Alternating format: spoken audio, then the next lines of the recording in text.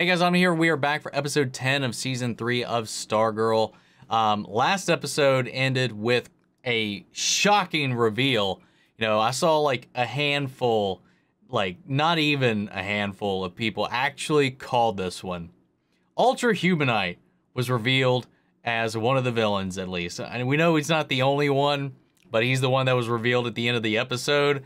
Coming up on Thunderbolt, Jakeem and Mike, while they were snooping around the old farm looking for Cindy.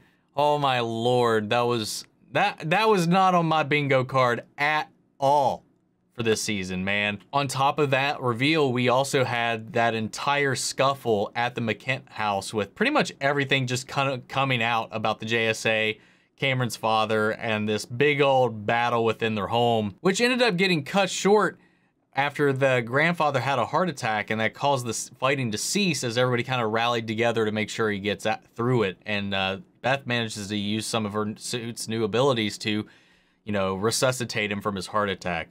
And I'm very curious to see where that leaves us with that whole storyline, given everything that just transpired. So we're going to go ahead and hop in. If you want to see the full-length reaction, remember it's on Patreon, or if you become a member of the channel, it gets you access as well. It's a watch-along format. You get the same thing for all the other shows that we cover here on the channel. You get to suggest and vote what movies we react to each month. We got monthly Q&As, behind-the-scenes footage to try to make it worth your while, since you are going out of your way to support the channel. But of course, I know now we can do that. And a simple way you can help us out is just by liking, commenting, subscribing, sharing these videos, because it really does go a long way with helping us grow here on YouTube. We're almost at 40K. So if you're not subscribed already, if you're new, if you're a long-time lurker, if you enjoy the reaction, I hope you stick around. We got plenty of stuff coming your way down here in the future. With that all said, guys, let's go ahead and hop into episode 10. Here we go.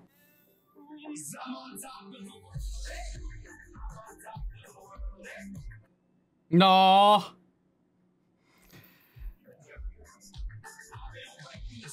She did it. Oh, a lot of parenthood books and leadership stuff. Not too tough to be kind. No. They have turned around, man. Are they gonna die?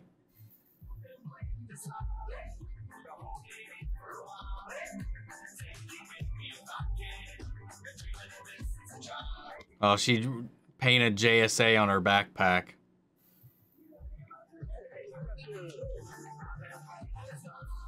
They're really getting in with the town, too.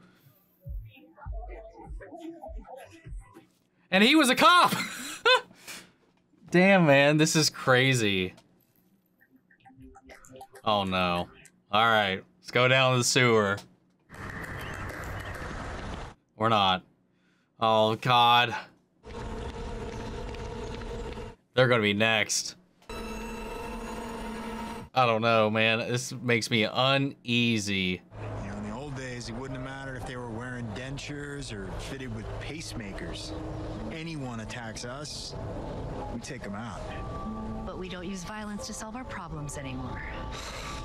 Yeah, well, we can't just let Grandma and Grandpa Icicle walk away from this. Let it be. Let it be. I don't need you guys getting killed. Why am I rooting for them to not die? God, I hate Crusher in every other medium, man. You're not supposed to like him. Chapter 10, The Killer. Oh no. I mean, we do only have 3 left. Are we finally gonna confirm it? Oh. Oh, man. You gotta be kidding me, man. Oh, they just booked it? Come on, man. Oh!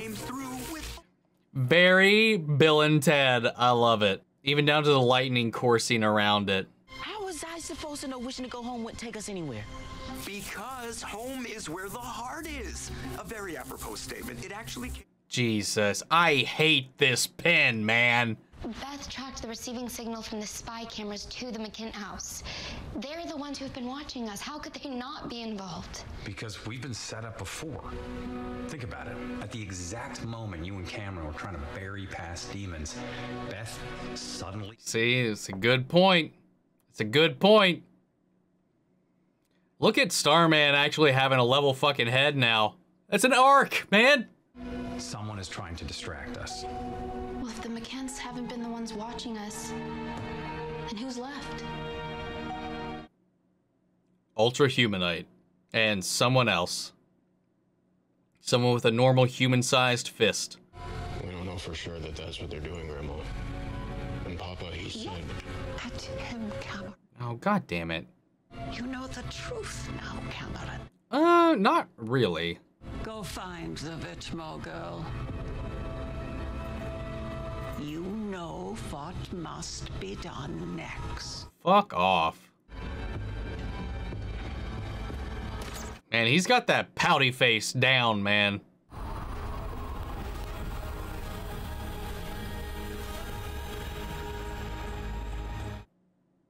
I don't like it. Good Lord, he got a beating. So what's the prognosis, Doc? Will I ever play violin again? That's not funny.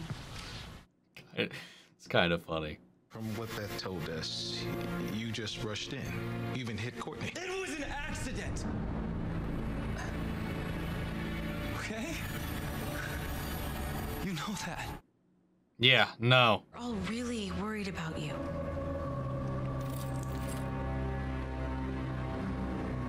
I'm fine. God damn it, Rick! Then take off your hourglass. Take it off for 10 minutes. See how you feel. Don't ever tell me what to do.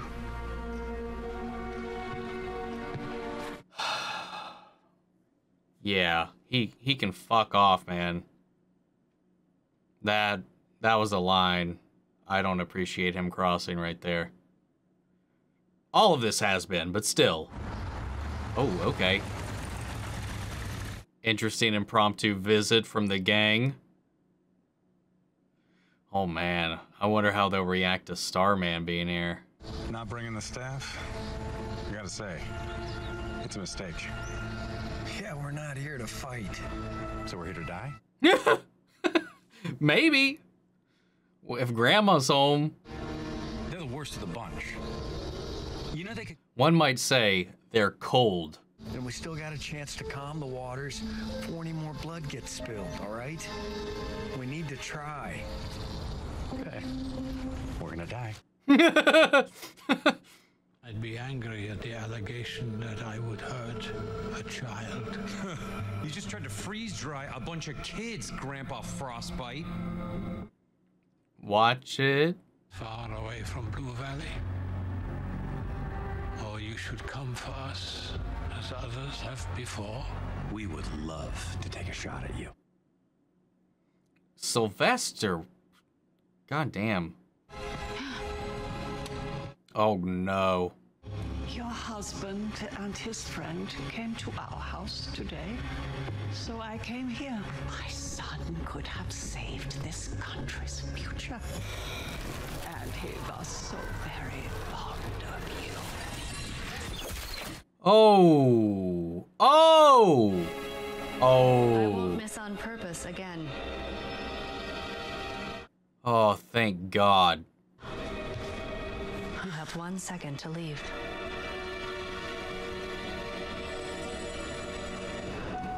You need to learn how to use this. You need to learn how to do something, Barb. Fuck. Wait. Is it north or south Main Street? Gotta be specific, boys. Didn't he just say, like, you have to speak... It's not about the specificity in the last episode. It's about wishing from your heart. What are you doing here? Hey, we found her! Hey! The hell? I think that thing is one of my dad's crazy science experiments. It's gotta be able to kill the gambler, right? Probably. So it's how I'll clear my name and shove it into the smug faces of your sister's dumbass friends. Do yourselves a favor, go play some video games and leave this to me. But the Thunderbolt said that... What? She... Oh, just like Batman! Just like Batman.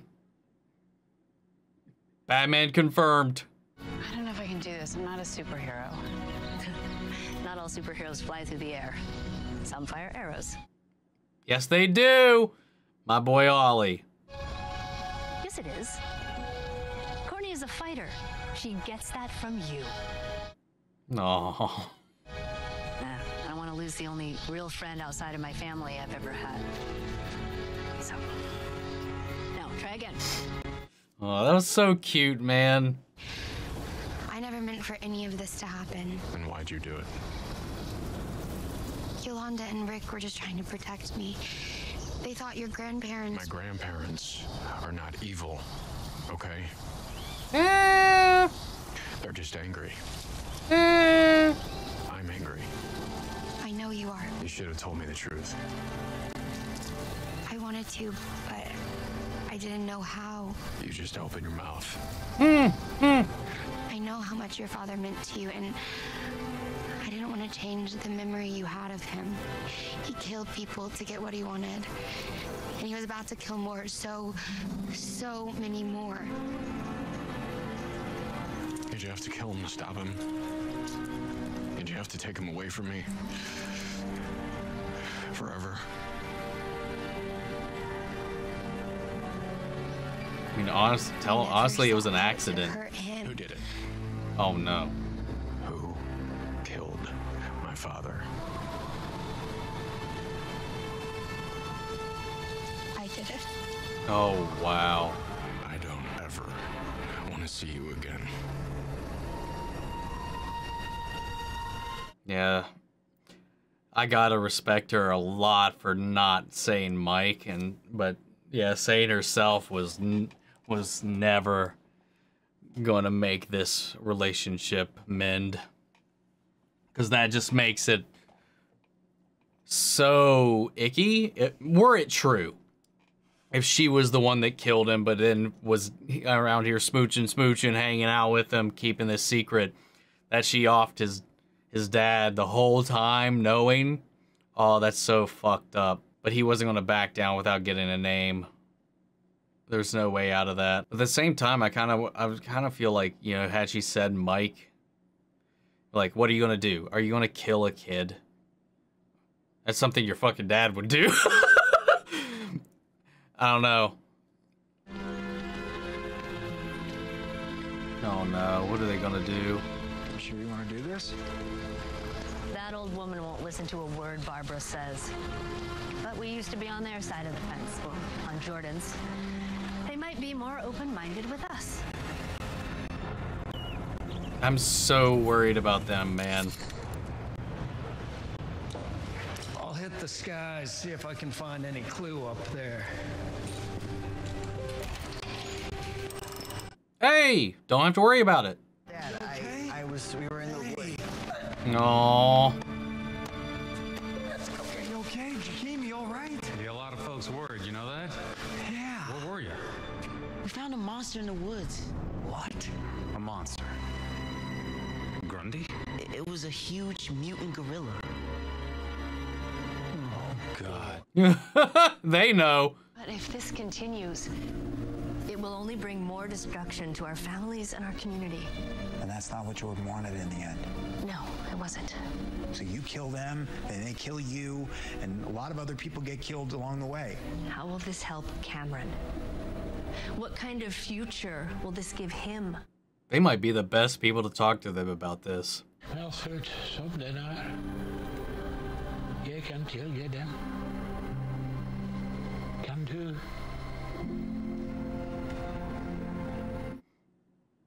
No.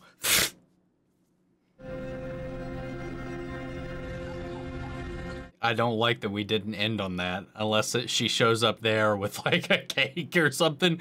Though I think it's already too late, though. Cameron, I think, is, that decision's been made. I think that bridge might be burned. When the Justice Society first formed, it was a scientist. Didn't know his real identity. He just went by the Ultra-Human Knight. But he went by a lot of names. We don't even know if the scientist's body we first met him in was his original one. Anyway, he assumed Dolores Winter's identity and fooled everyone. Dolores Winters went on to win an Oscar. And it was actually him. He won the award. Exactly.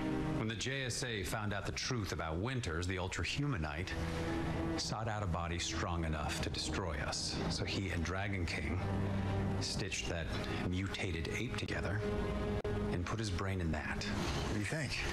I think they're considering it. I think they're not going to make it home.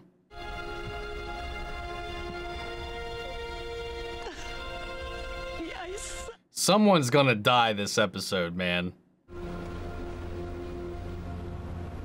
The Ultra-Humanite is the next Eclipso. What does that mean? He's the next real evil that has to be stopped by all of us. The Crocks, Cindy, and now the Mahkents. If this villain is as powerful as you say, it'll take everyone to stop him. Maybe she's right. It's gonna take each and every one of us, though, working together. So Rick needs to get his fucking shit together. All right, man, we're at the end of this episode, so... Oh, no. Dad, Mom, I got in! What? Mr. Morrison was at tryouts and oh my god, I'm going to the... They are so dead. God damn it. What the hell is this?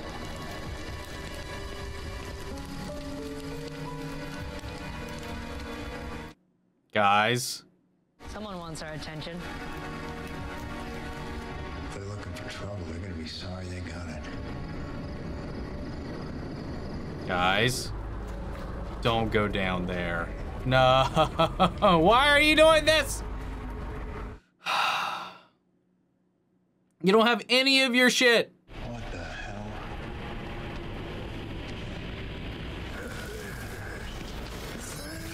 Oh!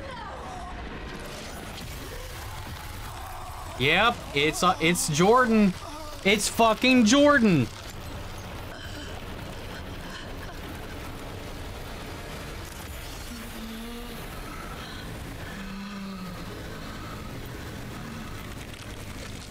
Oh no.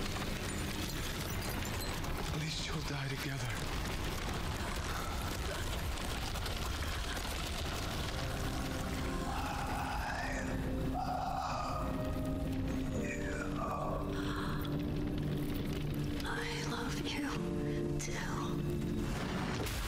No!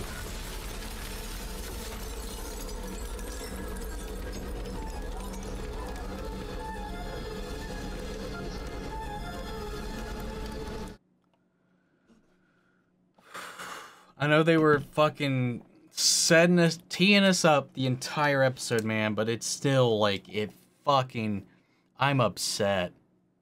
I'm not okay.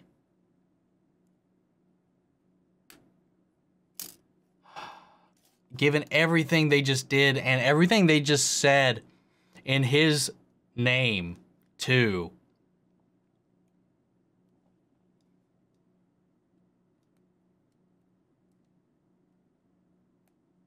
God, that pisses me off. I'm so upset.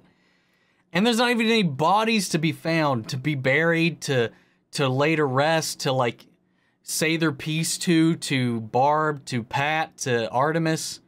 God, that fuck you, Jordan. Oh my lord.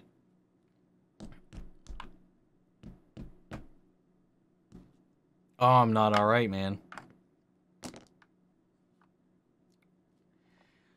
We got 3 episodes to bring everything together.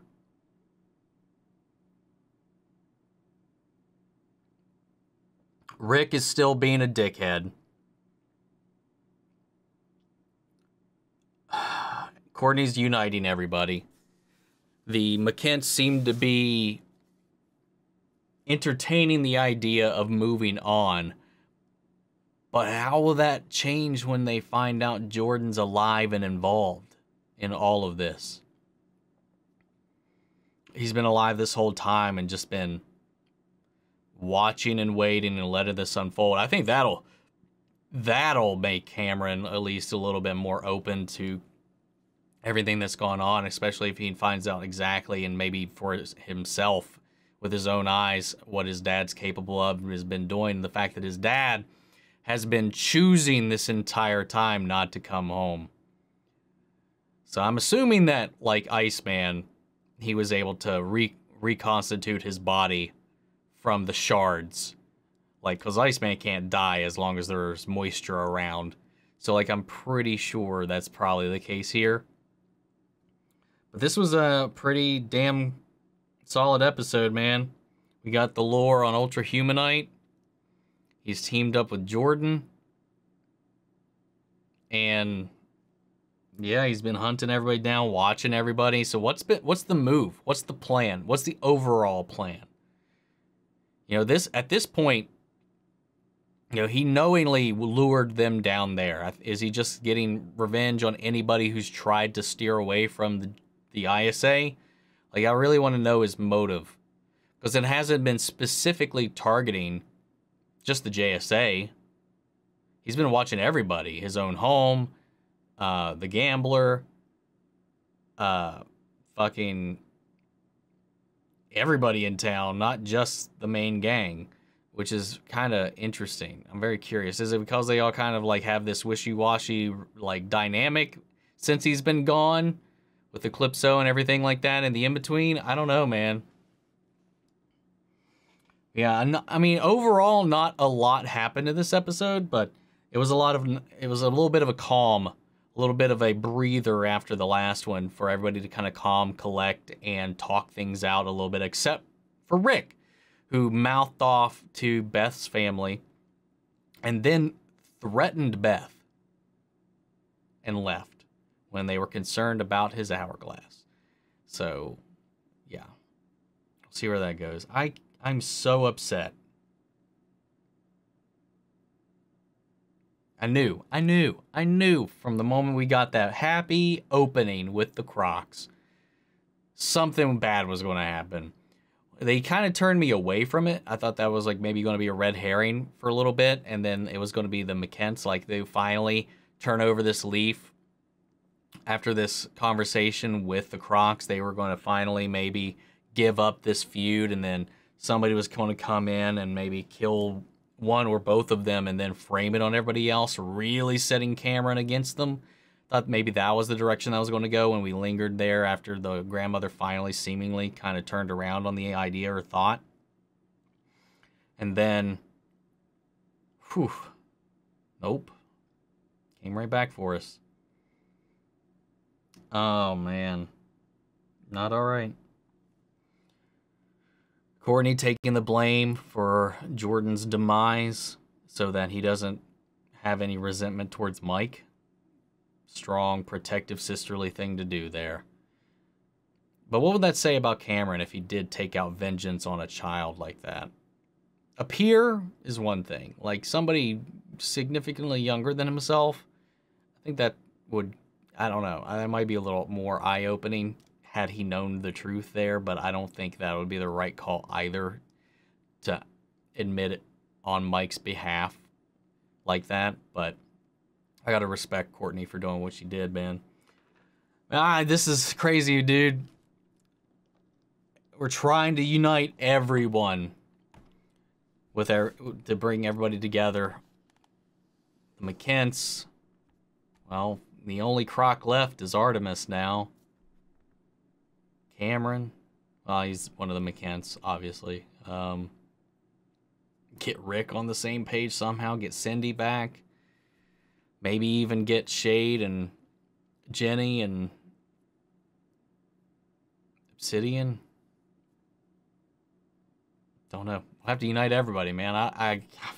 We got a Batman name drop in this one, confirming he's at least out there in some form, which is interesting. But yeah, man, I'm not going to talk long on this episode because I'm just kind of in a sour mood now. So, guys, sound off the comments. Let me know your thoughts down below. We'll carry on the conversation after the video. Remember, if you want to see the full-length reaction, you can check it out over on Patreon, or if you become a member of the channel, it gets you access as well. And speaking of, before we go, I want to shout out to channel legends: Manny Sherritt, Ryan, Karen, Philly Vane, York, Corey Scott, Margaret Grace, Melita, Robert Anguiano, Raven McCann, Jeffrey Hale, and M. Sephiroth. Thank you guys so much for continued support. But that's it for this episode, guys. I'll see you all next week with episode 11. Take care, everybody.